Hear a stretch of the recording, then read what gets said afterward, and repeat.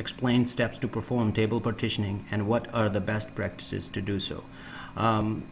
There are 3 steps to perform table partitioning, and I have written down right here for you. The first step is create a partition function. Second step is create a partition scheme. The third step is once the function and scheme are created, then you can go ahead and create a partition in that table. When you create a partition function, what you do is how the table is being partitioned.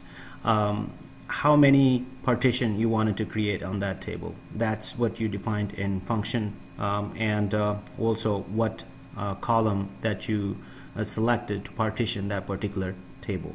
When we talk about create a partition scheme, what we're talking about is that it maps the partition created by partition function to set of file groups. We need to create a file group. A separate file group needs to be created for each partition. That's what my view is. That's what my best practices is. And a partition scheme can only use one partition function, even though that function can be used by other partition scheme. So just so that you know quickly. So before that you create partition scheme, you need to create file groups so that you can map those file groups to the partition scheme. The third is once you're done with the above 2 parts, then you can go ahead and create the partition of that table.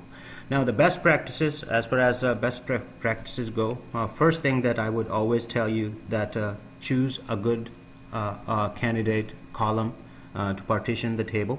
That's always a good practice. Let's say that if you're international, you can choose country as your partition. If you're domestic, you can choose the region. Region would be a good candidate column. If you don't have all that and you have the date column, that would be a best candidate for table partitioning column. And second best practice is always keep empty partition at both ends of the partition. Once you go through this process, you will understand a bit more detail of what partition split is and what partition merge is. But I would say this is the best practice, and it comes from Microsoft, and it's a pretty good practice that you have to, we should always do the empty partition at both ends of partition range, because range is when you define the range is defined in partition function. So always keep 2 empty partition at both ends of the partition range, because you don't want your data end up in any other partition where other than what your intention is. So if that happens, then you will run into issue.